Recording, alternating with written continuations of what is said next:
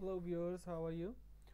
Today in this video I will tell you how you can solve the problem password not match the required policy and this type of error.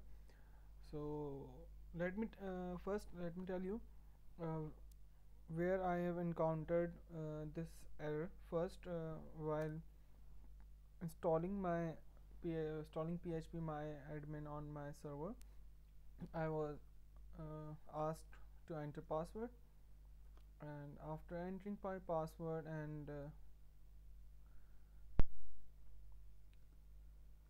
this is what happened. You can see password confirmation. After password confirmation there is an error. See this, there is an error 1819 something. The password is not satisfied the current policy requirement. Your options are this and this, blah blah blah. While seriously this was not I was expecting while installing this, and after retrying and retrying skipped question and other options I have tried, uh, this was not uh, getting solved. So what I have after searching and other asking from my friend, this is what I have. This is a very simple issue, and this is what I came up with. So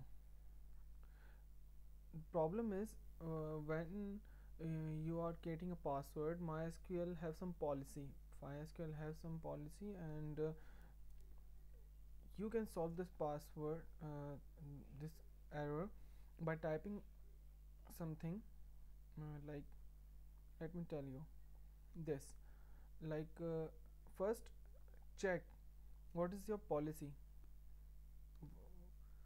What is this policy? So we are going to check policy. To check the policy, you have to enter in MySQL. And I am accessing this thing using Phpmyadmin, so I don't want to write something like this yeah, root and blah blah something. So I'm just writing MySQL, and it will guide me. Oh. So okay, gave me error. It is oh, okay. So because I have entered, okay, fine, I just got it. What is the error? I remember. Sorry.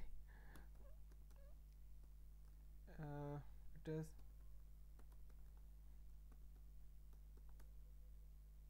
okay. So I've just configured a password for root, because Phpmyadmin was not allowing me to enter uh, into Phpmyadmin uh, dashboard before I configured root password. So I'm entering MySQL.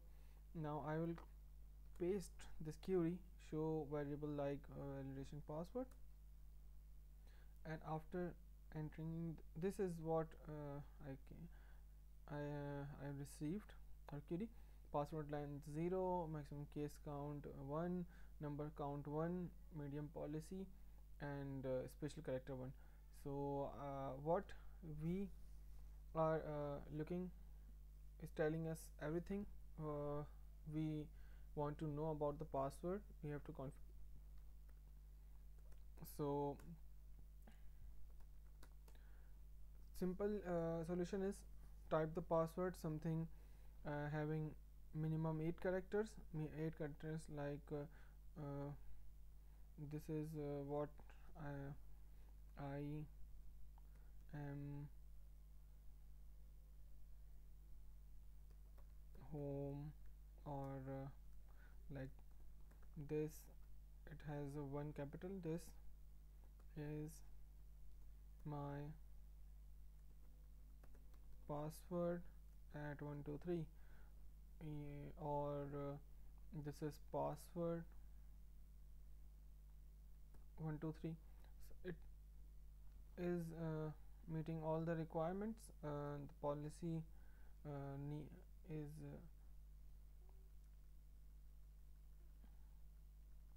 the it's meeting all the requirement of the password policy in MySQL. So this is it.